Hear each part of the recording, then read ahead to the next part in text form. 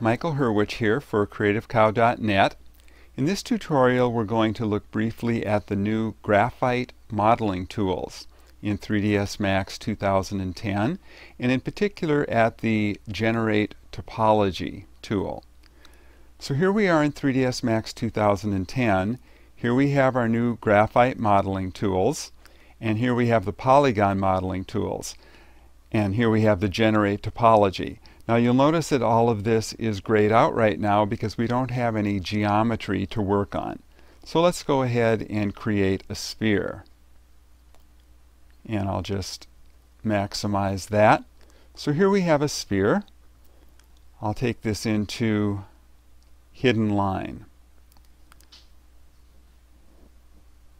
Now if I go to the polygon modeling, still the Generate Topology is grayed out, because this needs an editable poly to work on. But we do have the Convert to Poly and Apply Edit Poly modifier here. So I'll just apply an Edit Poly modifier. And now the Generate Topology becomes available. And notice that over here we have the Edit Poly modifier. And we could just as well have done this in the traditional way, namely click here and go down and find the Edit Poly modifier. But you may find it a little bit more convenient just to do it right here. Now let's click on Generate Topology. So here we have the topology dialog, and let's bring up the help file on that.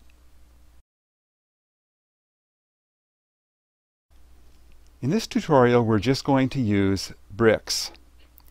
It generates a brick topology. It requires one edge to be selected, and the direction of the edge determines which way is up on the bricks. And it works only if the selected edge is within a quad topology. This is a quad topology. Each one of these has 4 sides. But we have to go in and select an edge.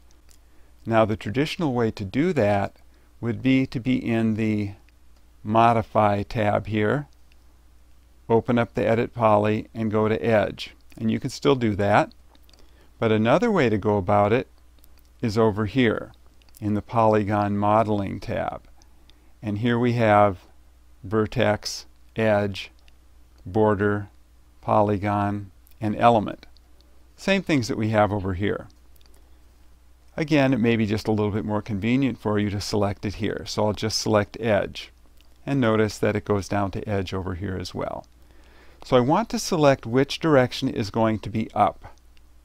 So I'll click an edge pointing up and down. And now the brick topology is right here, and just click on that. And it turns this into a brick pattern. Now if I render at this point, nothing has changed. It still looks like a perfectly round sphere. I haven't actually changed the shape of the object. I've just changed the underlying geometry. So now I can get out of this topology dialog. So in order to make these bricks visible, I'm going to use some graphite modeling tools. So these are all my edge tools. I want to go to the polygon level.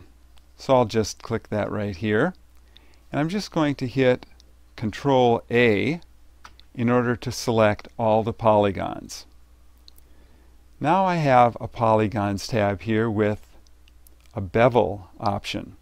You can also click this little downward facing triangle. It brings up the bevel settings. And here we have the Bevel Polygons dialog. Now I want to bevel by polygon, not the whole group of polygons, but each individual polygon. So I click by polygon, and I can actually do my beveling right here as well too. So bevel to a certain height, and now the outline I'm going to make negative.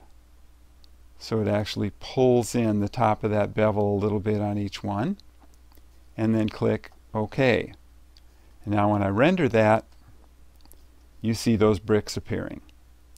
So that is a quick introduction to the Generate Topology dialog and the Graphite modeling tools.